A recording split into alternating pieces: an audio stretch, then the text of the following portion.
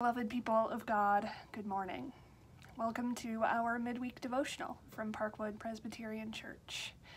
If you were with us last week on the day of Epiphany, you may remember that I shared a word from Psalm 117, which talked about the ways that all of God's people are drawn together in prayer and in praise.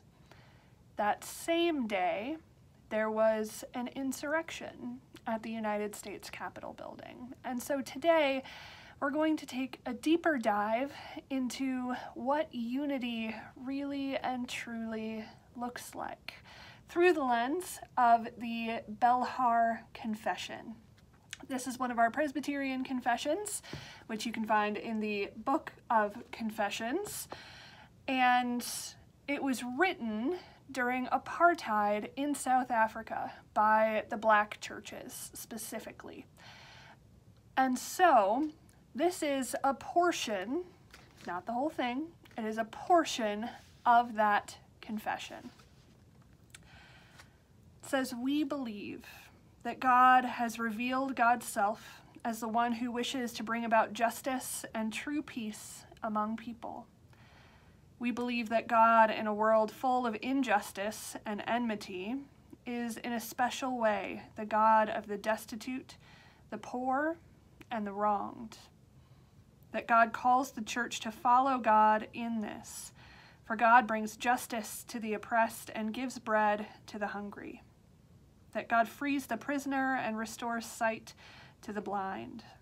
That God supports the downtrodden, protects the stranger, helps orphans and widows, and blocks the path of the ungodly. That for God, pure and undefiled religion is to visit the orphans and the widows in their suffering. That God wishes to teach the church to do what is good and seek the right. That the church must therefore stand by people in any form of suffering and need, which implies, among other things, that the church must witness against and strive against any form of injustice, so that justice may roll down like waters and righteousness like an ever-flowing stream. That the church, as the possession of God, must stand where the Lord stands, namely against injustice and with the wronged. That in following Christ, the church must witness against all the powerful and privileged who selfishly seek their own interests and thus control and harm others." Those statements might seem radical in today's day and age, but in reality, as you can see, they are actually taken directly from Scripture, each and every one of them. And I will put the references in the description box.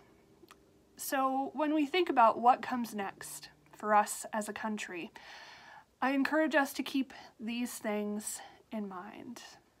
This is how we anchor ourselves as God's people in a chaotic world, not only by saying peace, calm, but by standing against what is wrong and oppressive and evil.